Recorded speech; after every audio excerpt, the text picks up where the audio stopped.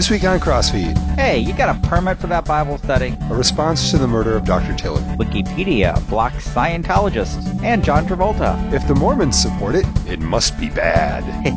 And what would Jesus do? And where would he find a lawyer?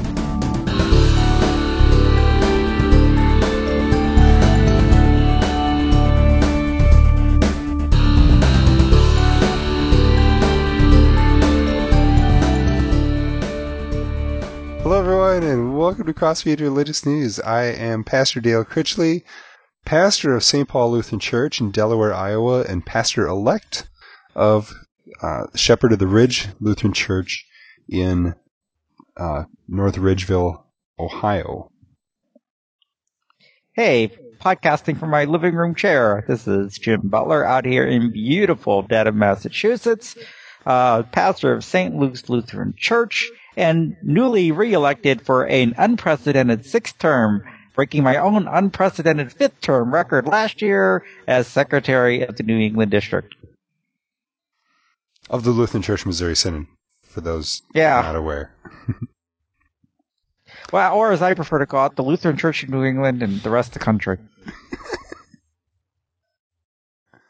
Yeah, they don't grow, everything's big in Texas, but the egos, those are real big out in New England. I don't think I've ever seen anything quite like this before. And rightly they should be. We are good in Red Sox Nation. Well, here in Ohio, we don't have any professional sports teams, and Iowa. I keep switching that. It's going to get me in trouble. Here in Iowa, we don't have professional sports teams, and out in the Cleveland area where we're moving, they don't really have a professional football team either, so. I was about to say, they don't there either, but that's okay. You can learn to cheer for the Red Sox too. It's not hard to learn. At heart, I'm still a Royals fan, but I do cheer on the Red Sox as well. So you can learn. It's not hard. No, I just got back yesterday from our district convention. New England, this is the big year for the Lutheran Church Missouri Synod because all of us have our different districts, and we just had a positive, uplifting, exciting convention. We talked about mission and how to be involved in God's mission and where we can be involved in God's mission, and everybody just was on the same page. I came back, I don't know if it happens very often, I came back from our district convention energized and excited and looking forward to ministry in the next 3 years together in our work out here. Cool. I spent my week in boxes. Took a couple days off to go visit family, but since we're moving quite a ways away from our families, and we're pretty close to them right now, I mean relatively, so trying to get in those family visits while it's still close before it's 8-hour trip plus Chicago traffic, so not looking forward to that aspect, but in a very strange kind of situation of not looking forward to leaving because I've got such great people here, but at the same time excited about just all the new stuff, and so it's want to go but don't want to go. Well, it's just a weird time too because you can't really start anything new, and yet you're just tying up loose ends, and it's a grieving time, and it gets old real quick, and that's why I always try to be out of there in a month. Our practice out here is, once you've accepted a call, the DP meets with the elders and stuff, but you really don't even attend those meetings anymore because, other than just kind of wrap things up. So, but I think I had one wrap-up meeting, that was it. But after that, I was just kind of out the door because although I stayed around for 6 weeks because it was, I accepted the call to be out here to St. Luke's just before Lent. And so I stayed through Easter. And I'm going to tell you, by the Sunday after Easter, it was dragging. I was ready to. It's, just because of that, it's sort of like, all right, let's just get this over with already, but we wanted to stick around. Well, for one thing, I mean, the biggest thing at this point is we're having a hard time nailing down movers and stuff. It's just, there's a couple of companies that we've ruled out just because they said, yeah, we'll get back to you, and they never did. So trying to chase them down, and, you know, one of them acted like we were imposing on them, and, you know, when all we were trying to do was, you know, get a quote or get someone to come to a walkthrough or something like that. It was ridiculous. Oh, if it's a problem, don't worry, it's fine. We'll go somewhere else, you know. So I said, obviously, you people don't have a problem with recession. Plenty of work for you. We'll find somebody else who needs it. Yeah. But hey, here's the question, man. Do you need a permit to move that stuff? You know, I think that's the one thing that we've been kind of joking about North Ridgeville, because you need a permit for everything. I mean, like, you want to light a fire in your fireplace, you need a permit for it. We had a pool here, and you know, the kids are asking, can we have one there? Well, if we wanted one there, we need a permit for the pool. We need, if it's over a certain height, then you need a fence, and so you need a permit for the fence. And because the ground isn't level there, we would also need another permit to level the ground. It's like, yeah, I don't think we're going to have a pool. There's enough local pools, you know, in the Cleveland suburbs that we can just go to one of those instead. But do you need a permit for the Bible study? You know, I don't think so. But apparently in San Diego, you might. You might. Well, now this is an interesting. Well, go ahead and you do the story. Then I followed this up on Snopes and a couple other places too. So I want to do some kind of different comments on it. Okay. All right. So it's kind of a preliminary story and then a follow-up story. It's Pastor David Jones and his wife Mary in San Diego, and it's South Bay Community Church. And basically, once you kind of cut through everything, it works out something like this. He was having Bible studies in his home, and it was creating a lot of traffic congestion. Here in Delaware, traffic congestion is 2 cars. But there, I take it, it's a little bit more. I don't know how many people he was actually having in his home.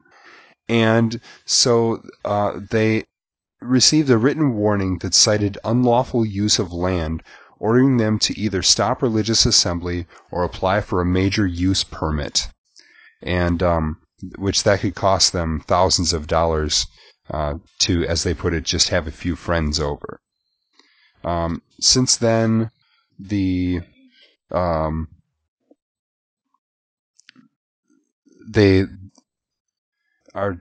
saying, no, you don't need to get the permit to continue the meetings. But the pastor is looking for an apology. He wants a decision inked on paper. He says, we don't have anything in writing. We want something very clearly that states people can pray in homes and have friends over and read the Bible together and study a bit. So it's a land issue. They're basically saying, look, you've got a large group coming there. It's zoned as a residential place, not as a church, and so it's a zoning problem. Now, let's be reasonable. So right. Yeah. One of the issues that happened was that a car that belonged to a visitor of one of their neighbors was dinged by somebody in the Bible study group.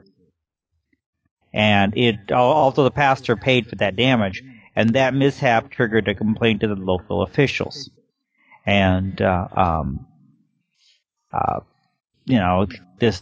guy the enforcement officer said, well, this, because of the size of the group, was a religious assembly, and therefore they would need to have a permit.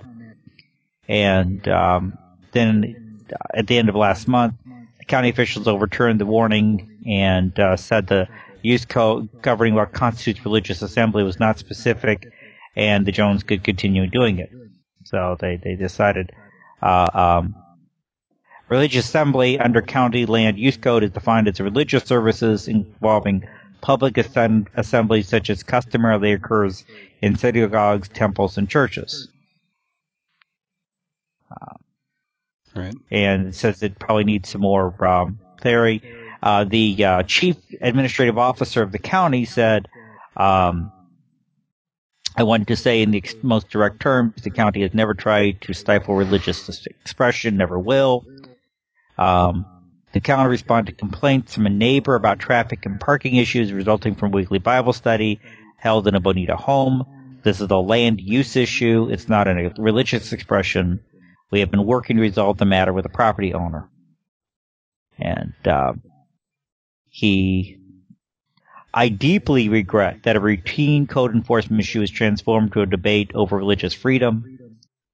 And so, I see a couple. Number one, I think for him to ask for an apology is a little bit from the code enforcement. Okay, the guy made a mistake. Let it go. Mm-hmm. But even more important, when you think about it, a conflict comes, and there's these attack responses. I'm going to attack this other side. And one of the ways to do it is litigation. Well, here we have a perfect example of an attack response of litigation. Right? Okay, this guy gets dinged. The pastor pays for it. Mm-hmm. Well, rather than say, okay, can we do something? Look, we're trying to park in here with all these cars coming over. It's kind of like trying to drive through a pinball machine here. Can we work out some place for you guys to park so that it's not all over the street here? I mean, was there a public school within, shooting distance that they could go use their, that empty parking lot? Or was there something like that could have been worked out? Was before going out and calling the county after the pastor and his wife? We can resolve our differences peacefully. Yeah, I don't know. It's kind of on both sides. Especially given that the pastor paid for to get the ding repaired. I mean, I go, okay, fine, and if it was a problem, to work something out like that. I don't know. This follow-up article actually says that the pastor was talking about this in his sermon. That kind of, from the article, it sounds kind of like it was the subject of his sermon. Like, don't you have more important things to preach about on Trinity Sunday? Or, well, this would be last week, so on Pentecost, So, I think that it's important for the church when someone wrongs the church, and then or some perceived that way at least. You could argue about it was a mistake. I apologize. Isn't it the church's job to say you're forgiven, and not say I want that apology in writing. Right. Well, I guess the other thing that strikes me about this too is, I think they're being a bit disingenuous when they said, well, we're just having a few friends over. Yeah. I'm thinking that if they're just having, if there's just 3 or 4 cars, if this is just a small group Bible study in the sense of, a dozen people or less, I can't imagine that causing a huge sort of zoning problem. I'd really like to know how many people are actually attending this. Right. But, I mean, it's not a zoning problem. It's just probably we got to figure out what to do with these cars that are there. I mean, I think I read somewhere like 15 people. Okay. Stop. Where was I in my comment there? Senior moment here. This morning, in the middle of doing the Words of Institution, all of a sudden I forgot some of them. Senior moment hit, just all it was. I'm not even 50 yet. Anyway, so, but if it was, if it's 15 people, I can tell you on my neighborhood, if I had 15 people over at the house, that would be very crowded on our road, because that could be 7, 8 cars. And yeah, that could be quite a bit of, to have to work around that, depending on what the road is like, how wide they are. And, if you got everybody else's cars there too. Yeah, I could see that being a bit of a problem. Especially if it's a weekly thing, Mm-hmm. This is a regular, it's not just like, it's somebody's birthday or something and the whole family's there, for the occasion. But if this is an ongoing weekly thing, yeah, it's important for it's important for churches to work with their communities, and make sure that they're not stepping on toes. It just doesn't do well for the church for building relationships.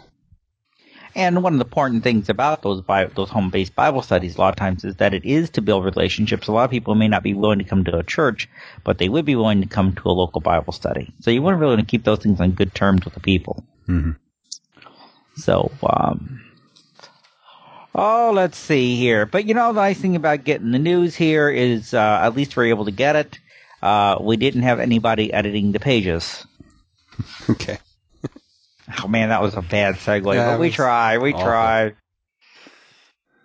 We're gonna dock Jim's pay for that one. Well, I could say at least nobody's suing about it. I was actually leaning toward that one, at least talking about litigation there. Okay, let's go for that one. Okay. Let's figure out what to do with Wikipedia later. Okay, talking about attack responses with litigation. And absolutely frivolous. There never was much hope. Just a fool's hope. Okay.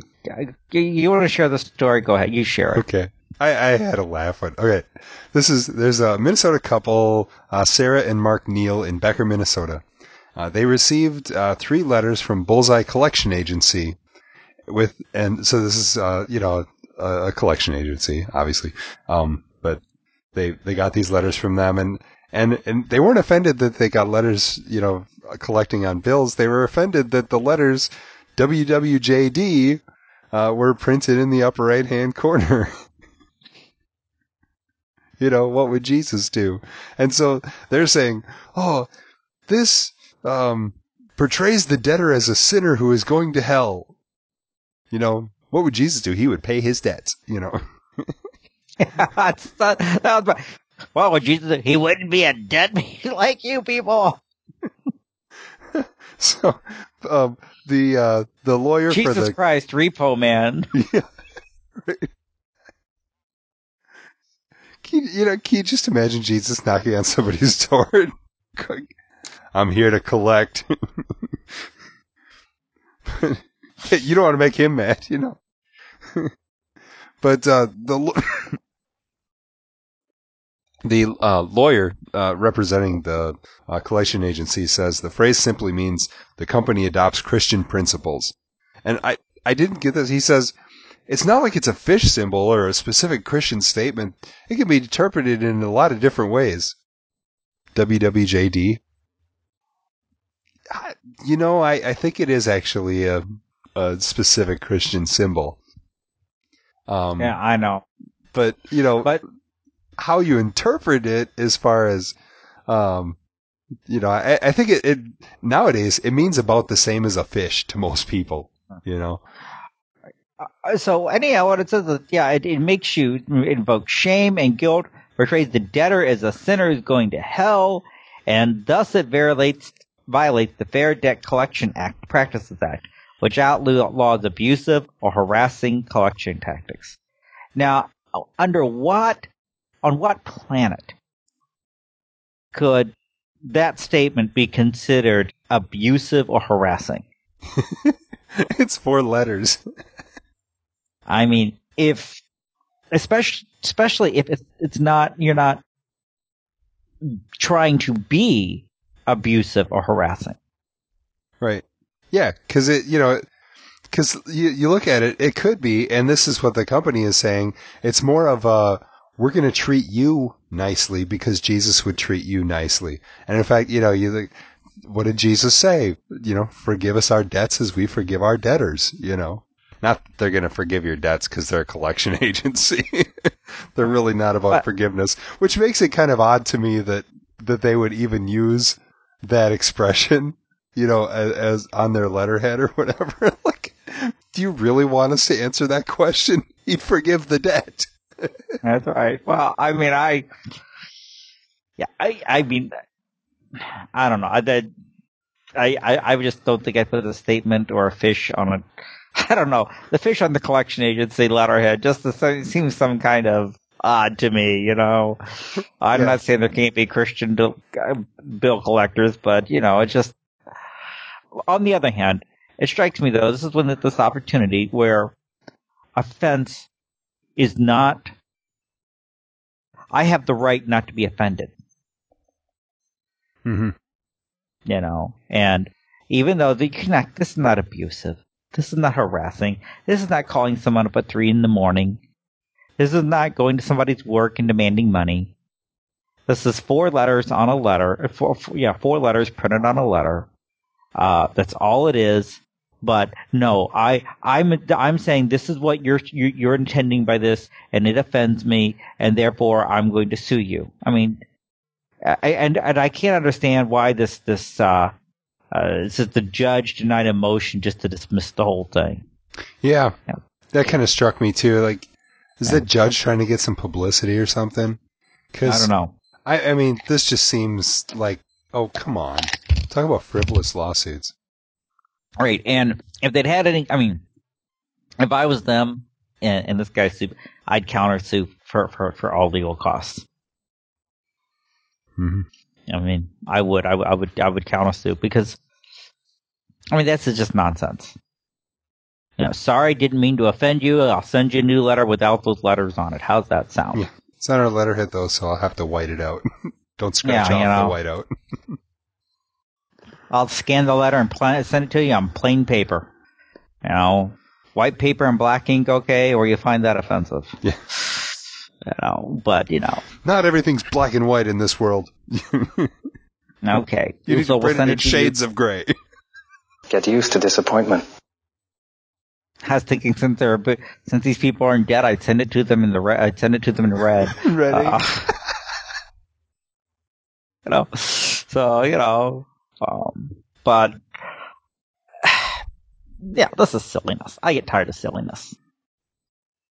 I really do. I have no use for what I call frivolous, silly lawsuits. And I would hope that the judge, you know, winds up fining the lawyer for frivolous lawsuits. Yeah, then they'll owe even more. Well, no, the judge will, the lawyer will, because the lawyer has to pay that fine. Oh, okay. Because he's the guy doing it. Yeah, now let's head over there to Wikipedia. All right. Speaking of people who like to sue, because, you know, Scientologists are known for suing there for a long time. Wikipedia has blocked them.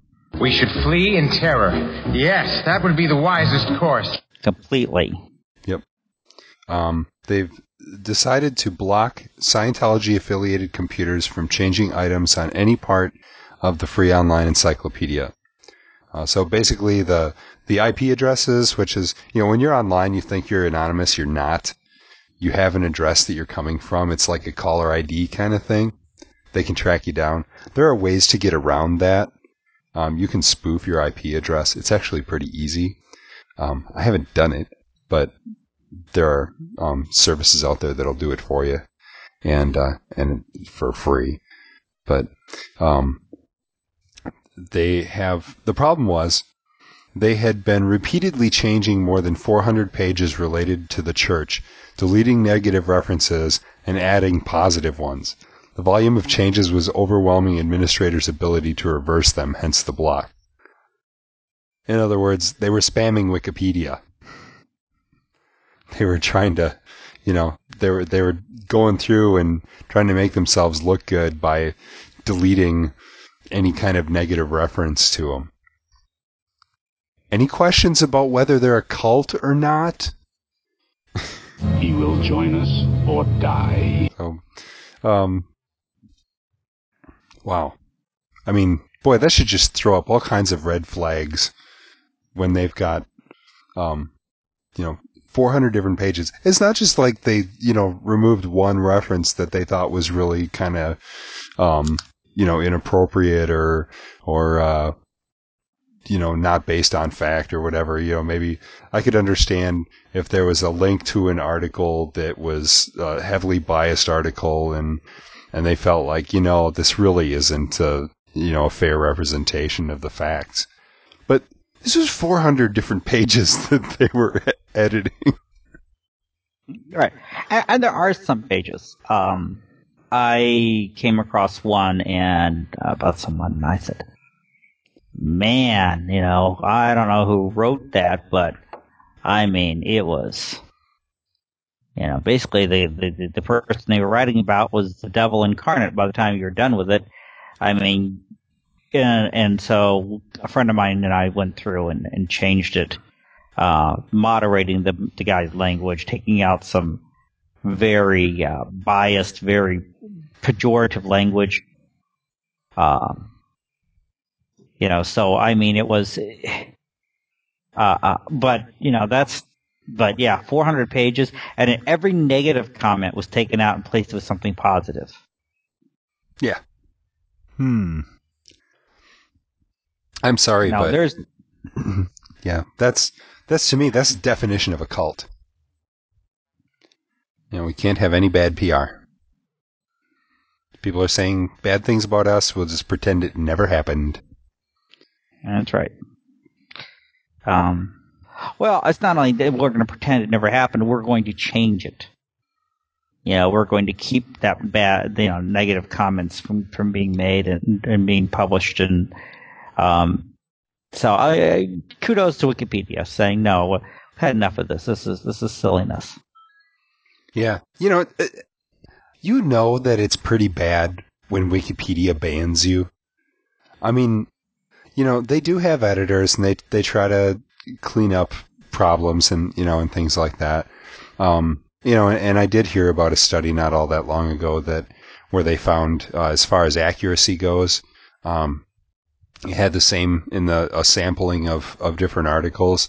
It had the same number of factual errors as Encyclopedia Britannica. So, I find Wikipedia useful for sort of current events and wondering about a particular cultural phenomenon or something like that.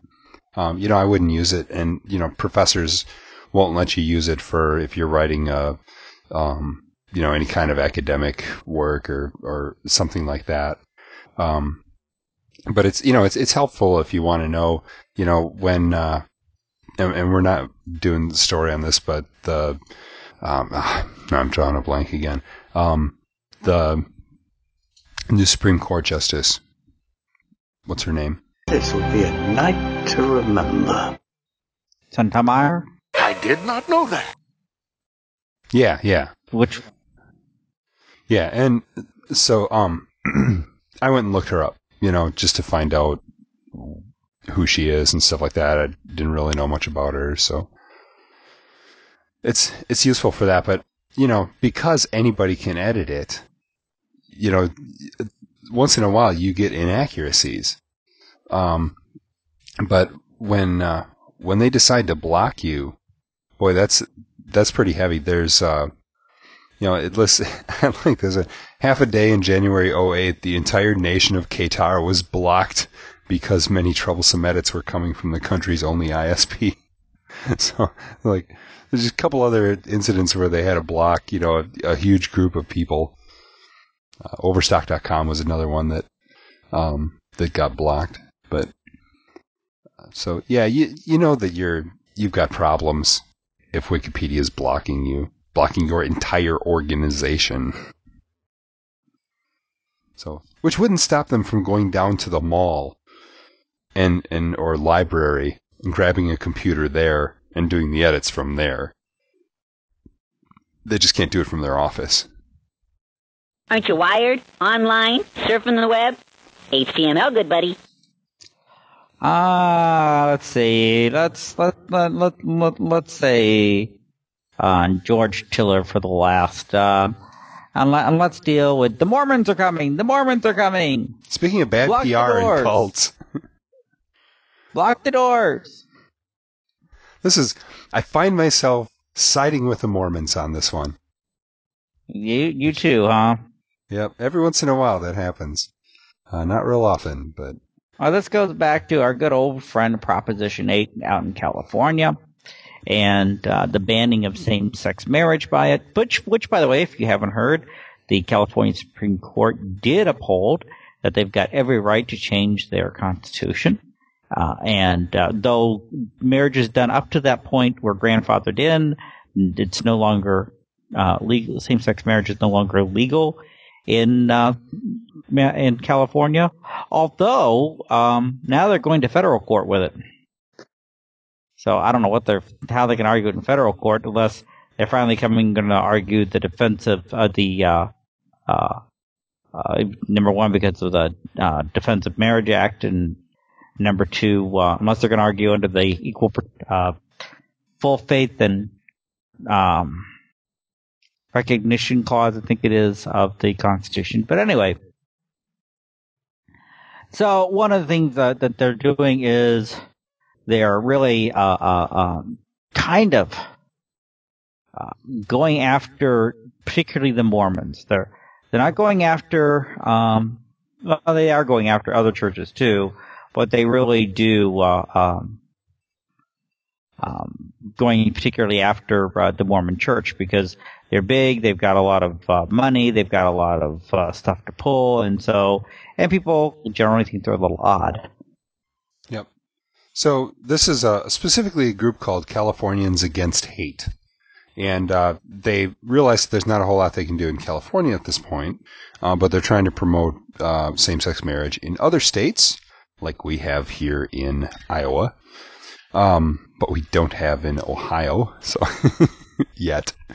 But Jim, of course, has had it for a long time, not in his church, but in his state.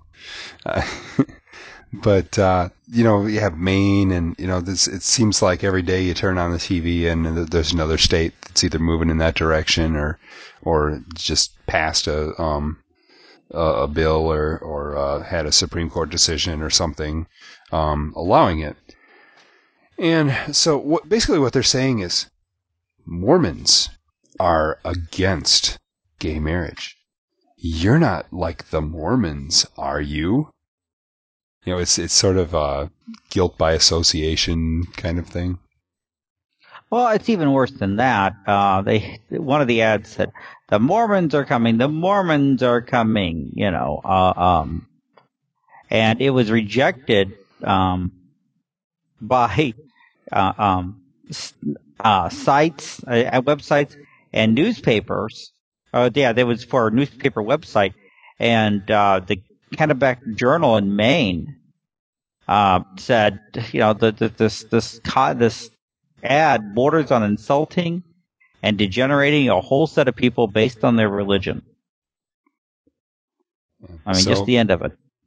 Yeah, they said, I'm not intending it to harm the religion. I think they do wonderful things. Nicest people.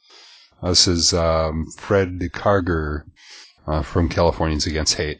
My single goal is to get them out of the same-sex marriage business and back to helping hurricane victims. Yeah, in other words, don't have don't have any kind of a church should have no kind of opinion about anything. If they think everything's wrong, they should just keep their mouth shut and just go do whatever they're supposed to do. This is also, by the way, the same group that did that ad that we talked about a while ago with the two Mormon missionaries showing up the door, lesbian couple's door, ripping up their marriage certificate, all they needed was the pitchfork and the torch, to be doing this stuff. And interesting, it said, and the one that produced that one said, we have zero interest in demonizing anybody who believes in any religion. Yeah. Oh, get real. Matter of fact, another political consultant, what was his name? Last name is Lawrence. I can't remember his first name. Who had actually organized Mormons to go out and knock on doors and stuff.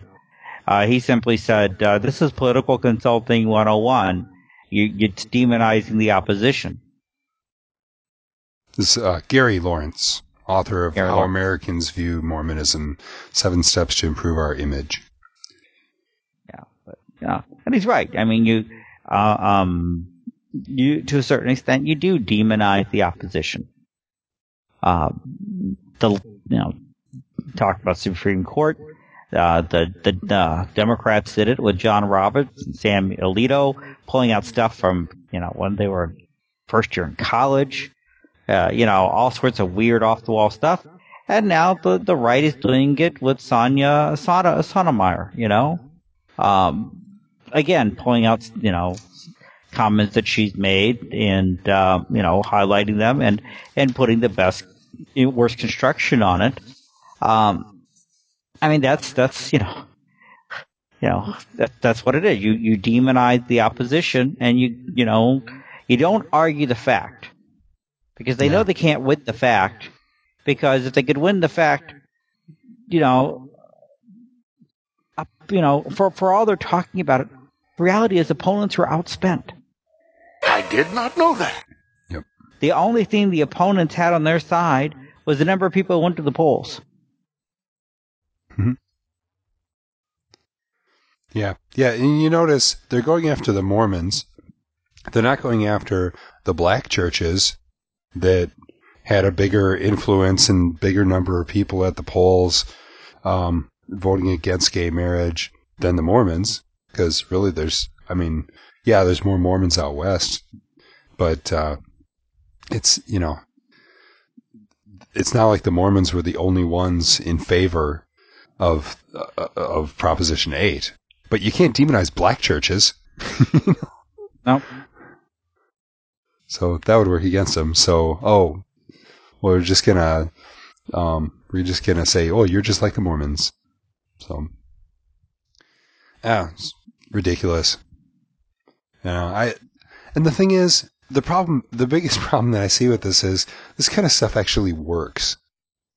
I mean, I see this stuff and I go, oh, how ridiculous. How stupid is that? This is, anybody with half a brain should be able to see through this and go, wow, this is just being really mean to Mormons and really has nothing to do with the actual issue.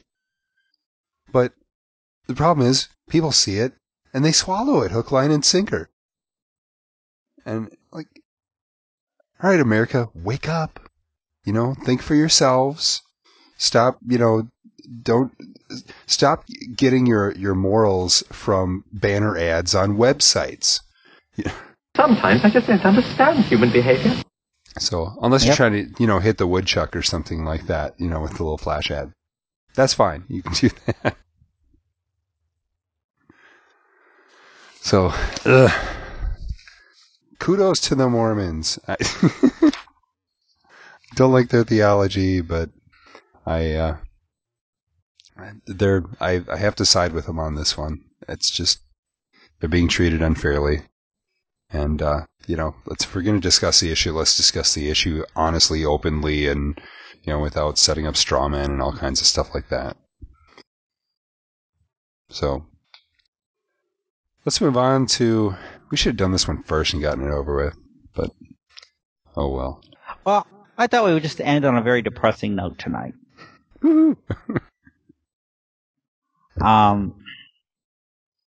No, very sad situation, of course, happened last Sunday, and I mentioned to Dale right afterwards, we're going to have to talk about this next week. George Tiller, who very well known, one of the handful of doctors who performed abortion who does it in the last trimester, was now, if I understand it correctly, he actually was an excommunicated member of an LCMS church. That I didn't know. That I've seen it said at a couple of places. I haven't got any proof of that, but the American Lutheran Publicity Bureau Board, somebody mentions it. Okay. So if somebody can verify that would be helpful. Yeah, please let us know, if you can, podcast at crossfeednews.com. Anyway, but was a member of Reformation Lutheran Church and ELCA congregation in Wichita. And the last Sunday, of course, as you know, somebody came into the church and murdered him. Just killed him in cold blood. Now, before before we get into his talking about him personally, Dale and I absolutely condemn that action. Mm-hmm. It is, we do not have the right to give that kind of punishment. We both would believe that God gives the government the right to take a life, but never does God give the individual the right. No, you can't call yourself pro-life and then go murder somebody. Right. So that's. Although some people would say, look, hey, he was and he was very well known infamous because he had his clinic was where Operation Rescue had done a couple of events, and I guess Bill O'Reilly on his show on Fox News would go after him every now and then. Though I've never watched the show, so I couldn't tell you. But I do it more from Operation Rescue and Randall Terry. And Randall Terry, by the way, did not condemn the guy who shot him. I thought that was interesting. But this is, to my mind, just what he did was sinful. This is tragic. Yeah, the ends don't justify the means. I mean, never. You could argue, oh well, this is going to save a lot of lives. That may be true. It might. I mean, it probably is. All right. Because it's going to make it that much more difficult for women to get abortions, especially late, third trimester abortions. And if you believe that life begins at conception, and we do, then, it's going to save a lot of lives. Does that make it right, though? Absolutely not. Honestly, if you look at this as far as the cause, the pro-life cause, all this does is give the pro-choice movement say, oh, that's what all those anti-abortion people, they're all killers and they're hypocrites and all this kind of stuff. Because of course, there's the whole tendency to paint an entire group of people with the same brush. Now, thankfully, I've talked to, in the past week, quite a few, pro-choice, pro-abortion, whatever term you want to use, people, right? And guess what? None of them have said, yeah, that's what, pro-life people are about. Thankfully, they recognize that every single pro-life organization out there has, openly condemned this action and said this is absolutely wrong. Next day I got a email from Lutherans for Life and, very strongly condemning this action. And so I think it was good that came out. At the same time, there was a comment on this story at CrossFeedNews.com, and all comments are moderated. I don't, because we've had a problem with spamming, I've set it to moderate all comments before they get posted. I let this one go through because I think people have the right to express their opinion. I was kind of hoping that somebody else would respond to it and say, you're off your rocker. But I'm responding to it now. But his comment, and I'll read it because this really saddened me. He said, and this is an anonymous comment, I do not feel bad that Mr. Tiller was murdered. It is my understanding that in his lifetime he murdered over 60,000 babies. How can anyone feel bad that a man like this is himself murdered? I am only sorry he wasn't killed sooner before he could kill all the babies he did. And I do sympathize with the single/divorced woman who already has a lot of children and can't possibly care for another one and work full-time too. But have the abortion at 2 to 3 months and then have your tubes cut and never get pregnant again. But to have your baby killed as it is being born, incomprehensible. So that didn't make any sense either. He's saying, well, yeah, abortion's okay as long as it's in the first trimester. But then he's saying it, because look at the hypocrisy here. It's not okay to kill a baby, regardless of whether you believe, where you sort of draw the line, okay? But then you say it's not okay to kill, these babies, but it is okay to go out and kill this doctor. I'm sorry, that's hypocrisy. You're either pro-life or you're not. When will this insanity end? I think there's some issues here. Yeah, I agree. I think he's wrong on a number of issues. I mean, I don't feel bad about this, but that, there are some extreme cases that I can understand. And I'm probably, again, I struggle with those things. But that's a very narrow part. But where I think I can understand where it's coming from is that these were often late third trimester abortions. He's only one of the handful of doctors in the country who even does them. And, at this point, I had one of my daughter was born at 36 weeks, and my older son was born at 32.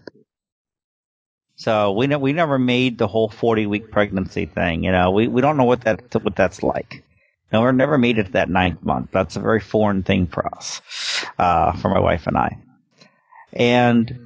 But yet thinking that these two children who are, in 85, we were told our son, the survival rate at 32 weeks was 85, 90%. And our daughter, we were told, other than jaundice, it's 100%. Yeah, she'll probably have some jaundice. She'll probably have some issues to deal with things, but yeah, it's 100. She's fine. She just needs to grow. My son, they said the big 3 issues were lung development, immunization development, and the ability to suck. Well, he was on room air right away. He was on, so the lungs were fully developed. They had to give him IVs of antibiotics to deal with any infections. And it took him another week or so before the sucking kicked in, so they had to put a tube down his stomach and, feed him through a tube. But here, but and there my son was 32 weeks, perfectly fine, able to live. And yet I sat there, I remember in the NICU thinking, he could have been aborted. Mm-hmm. Fully functioning, nothing wrong kid. But if a woman said, and that's really, it just hit me. Now, and if it's in the case of, the health, the life of the mother, obviously, you're talking a lesser two evils. Ooh, lightning behind you. Yeah. If it's an issue of, even really, I could even understand possibly the physical health of the mother. Up here there was a 12-year-old girl, who was pregnant. It just, you just think how sad that even is. Obviously, I think in a case like that, yeah, you could understand this. This child's barely even begun adolescence. I don't know any of the details but yeah, I can understand. I mean, this really, that could take her life. Mm. So, but otherwise though, or, seriously damage her health. But, otherwise, it's just too common. And, but that doesn't make what happened to Dr. Tiller right. It was absolutely wrong. Hmm. Yeah. If this number is accurate, 60,000 babies, it makes Ted Bundy look like a humanitarian. All right. But you know what? I don't believe that, that a lynch mob on Ted Bundy would be right either. I mean, and that's just the way it is. As Christians, we are called to honor the government, even if we disagree with the government. And I disagree vehemently with our government about this issue. It sickens me. It disgusts me. At the same time, it doesn't give me the right to go out and murder somebody. Right. To their credit, by the way, every pro-life agency, except Operation Rescue and Randall Terry. Actually, the current director of Operation Rescue also condemned it. Randall Terry did not, though. But every one of them condemned this and said this was absolutely wrong. In contrast, by the way, the next morning, of course, we had the Army recruiter shot. I'm still waiting for Code Pink to stand up and say this was absolutely wrong. You know, they shouldn't take the law into their own hands.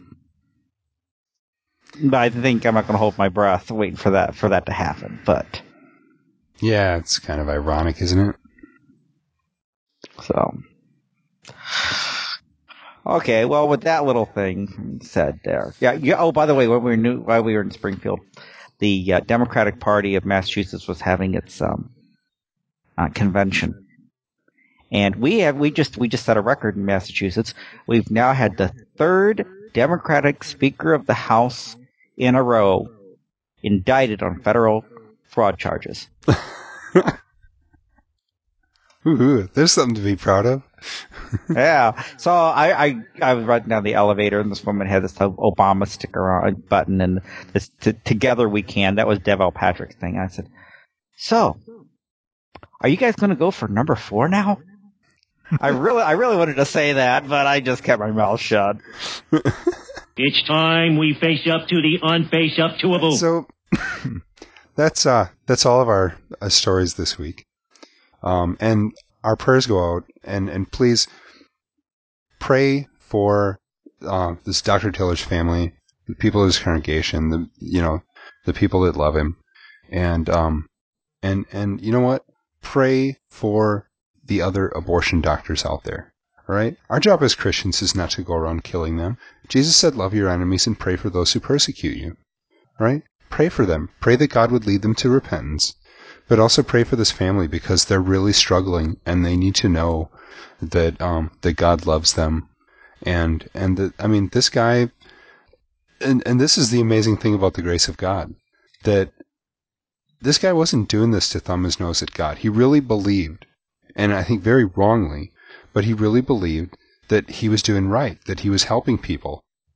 All right, this guy was a Christian, and you go, well, how can you be a Christian? With this and doing this? Well, you know what?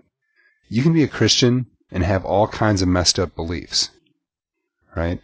But by all indications, he believed that Jesus was his Savior. So you get these questions of, well, if Hitler repented on his deathbed, would he be in heaven and stuff like that? And the answer is yes. And, with this guy, assuming that he was a Christian, do I believe that he's in heaven? Yeah. Yeah, I do.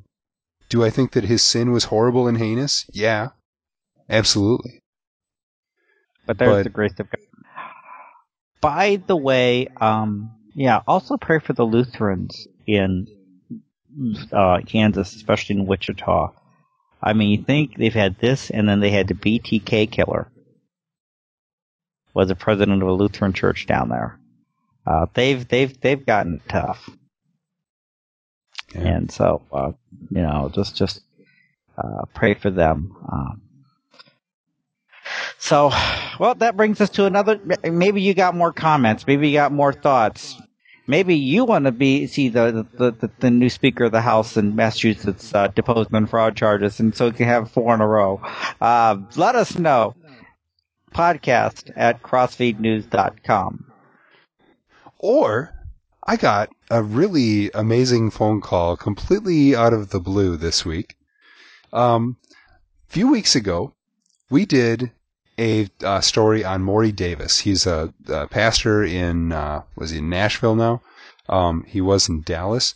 This is the guy that before he was a Christian, he murdered a woman in cold blood, went to prison, got let out early because of prison overcrowding, but also he had become a Christian and repented, and now he's a pastor at a mega church, right? Well, he called me at my office.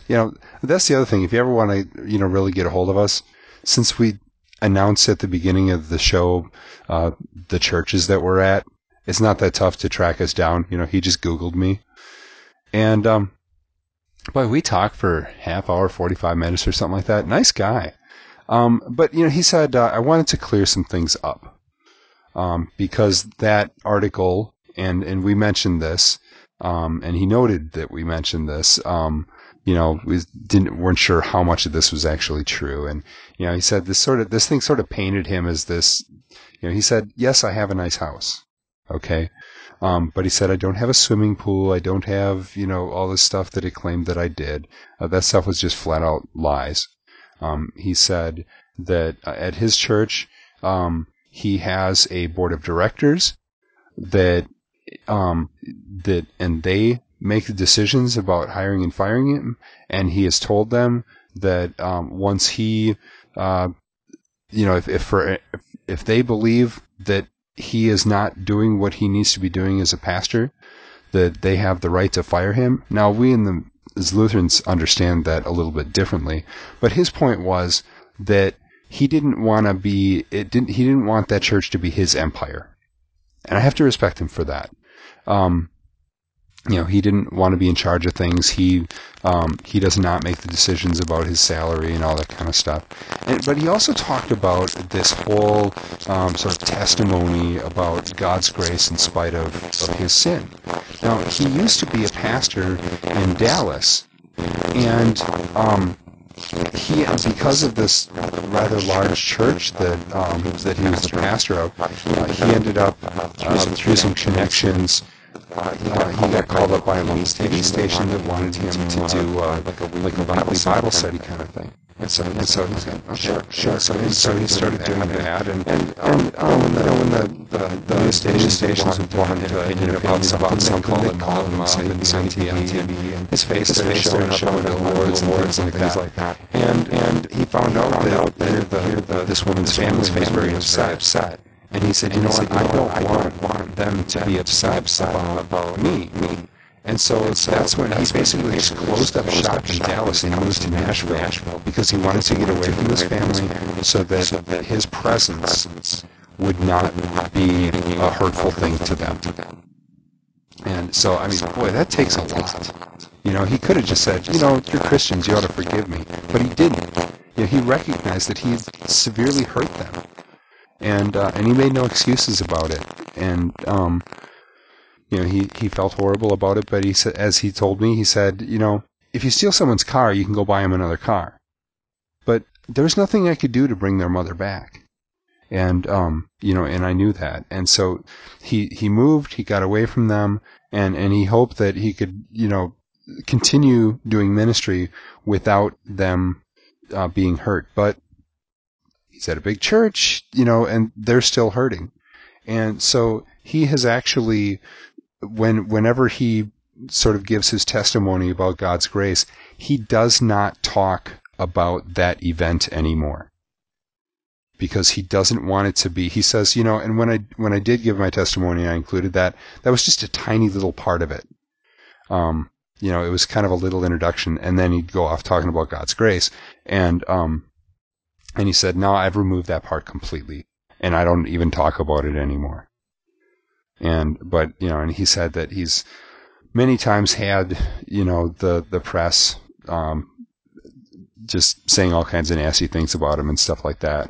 But he actually he said, I feel like I could actually talk to you guys and that you'd be willing to listen and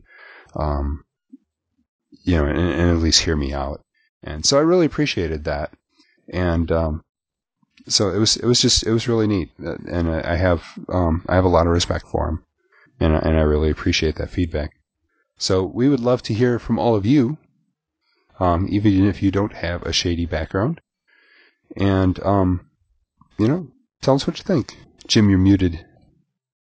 Can't hear you. X-ray Delta 1, this is Mission Control. 2049er, transmission concluded. There it is. I muted. sometimes it's easier when Dale's doing that. That way you don't hear me cough or something. Dale said you don't have to have a shady background, but if you do, that does make you more interesting. Yes. So, and interesting is always good.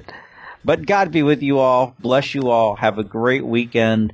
For the LCMS people out there, I hope you all have positive, uplifting conventions like I just came back from, and that God would just truly bless you and bless our work together. Yep. Hope everybody had a great Trinity Sunday. I'm thankful for our God who loves us in all kinds of different ways, and has revealed amazing things about himself. And to all a very blessed day and a good week in our Lord.